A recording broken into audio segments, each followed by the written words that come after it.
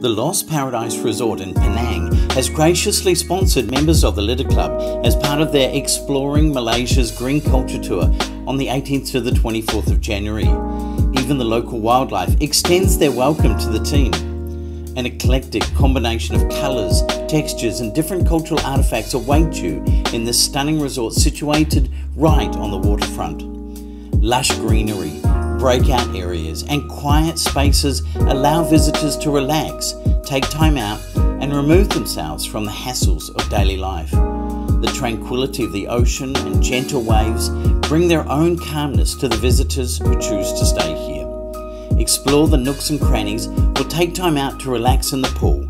Either way, it makes for a great stay.